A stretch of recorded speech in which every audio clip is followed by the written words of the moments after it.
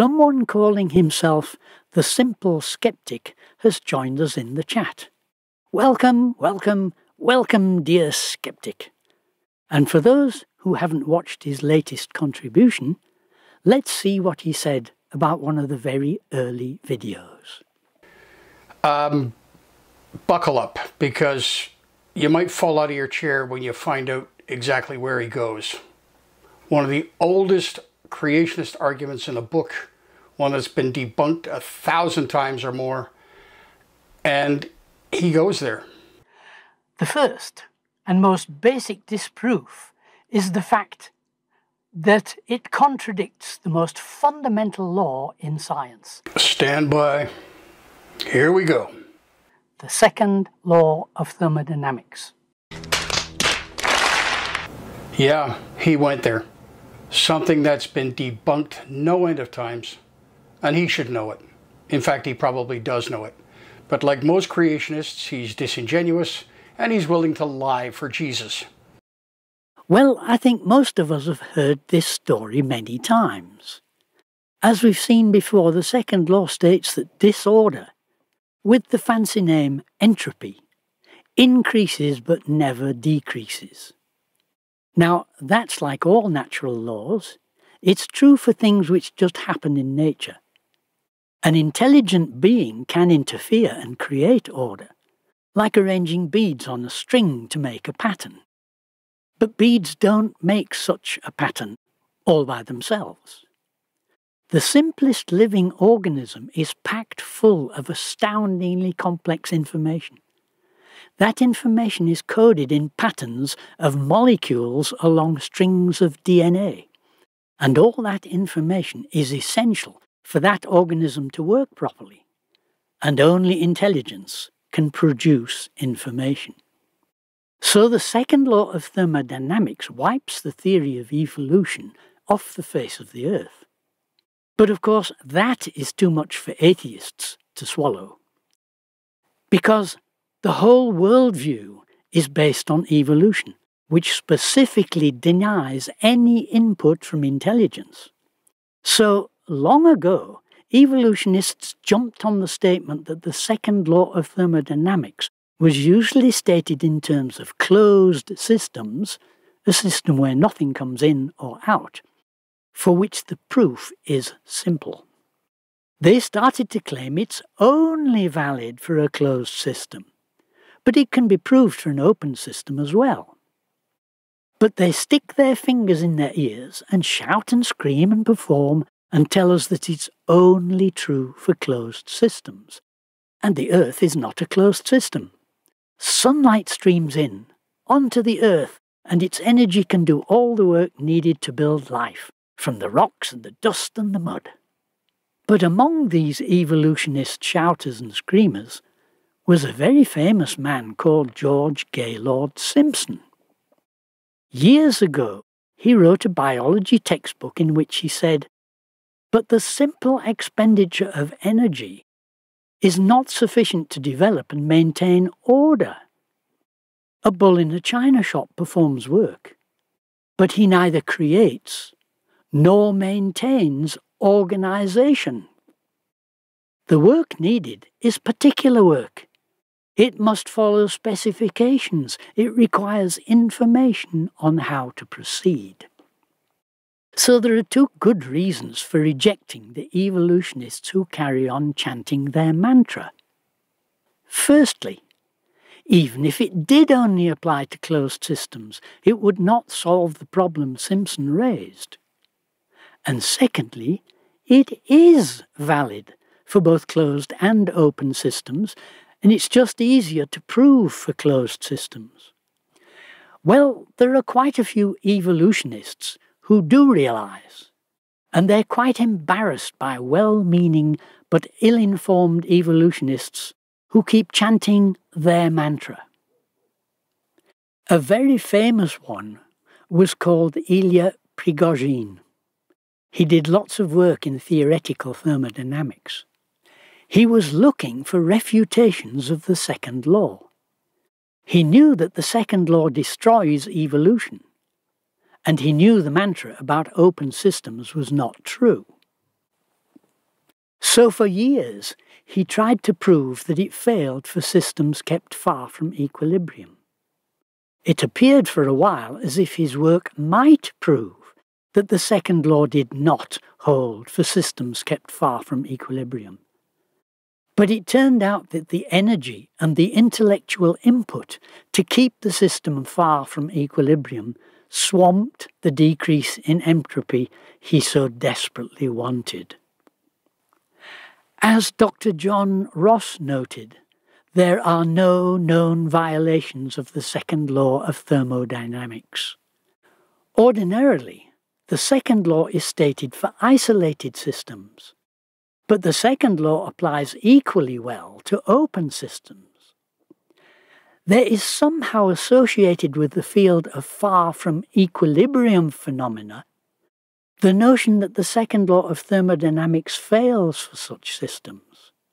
It is important to make sure that this error does not perpetuate itself. And there's a good reason for this. People like Ross are embarrassed by evolutionists advertising themselves as scientists, loudly trumpeting their ignorance of the thermodynamics in public. Let's repeat what he said just to make sure that all heard it. There are no known violations of the second law of thermodynamics. A few years ago, I gave a lecture at Stellenbosch University. In the middle of the lecture, a member of the biology department stood up and claimed I was speaking nonsense about evolution and the second law. He was every bit as confident and assertive as our visiting skeptic. One of his colleagues behind him stood up, tapped him on the shoulder and said, "Quoas, I'm a chemist. I work with the second law all day long. He's right. You're wrong. Shut up." The scientist who first put forward the second law was one of the most respected scientists in history, Lord Kelvin. He very soon pointed out that it wiped out the story of evolution. Kelvin spent his life studying and applying science, at the cutting edge of several fields. He came to the conclusion, if you study science deep enough and long enough, it will force you to believe in God. He also said, the more thoroughly I conduct scientific research, the more I believe that science excludes atheism. And I think that's why modern secular science has had to denigrate, cancel, and abandon the scientific method. The scientific method is based squarely on observation and measurement. Einstein said, what can be measured is science. Everything else is speculation. Mendeleev said, science begins with measurement. Evolution is a story about slow change from inanimate matter to simple life forms, and from simple to complex life forms over vast ages of time. Nothing about this has ever been measured. There has only been speculation. Kelvin said, I often say that when you can measure what you're speaking about and express it in numbers, you know something about it. But when you cannot measure it, when you cannot express it in numbers, your knowledge is of a meagre and unsatisfactory kind. It may be the beginning of knowledge, but you've scarcely in your thoughts advanced to the stage of science, whatever the matter may be. The scientific method requires that the scientific hypothesis must be based on the patterns observed in accurate observations and measurements. The scientific method also requires that if a theory or a hypothesis is disproved, it must be rejected and another one sought. But creation without a creator is so absolutely essential to the atheists of the secular scientific establishment that no matter how soundly disproved evolution, Lyellian geology, Big Bang type cosmology, or anything else that their atheism stands on cannot be rejected. Their entire worldview crucially depends on them. As Thomas Kuhn pointed out, once it has achieved the status of paradigm, a scientific theory is declared invalid only if an alternative candidate, one acceptable to the establishment of course, is available to take its place.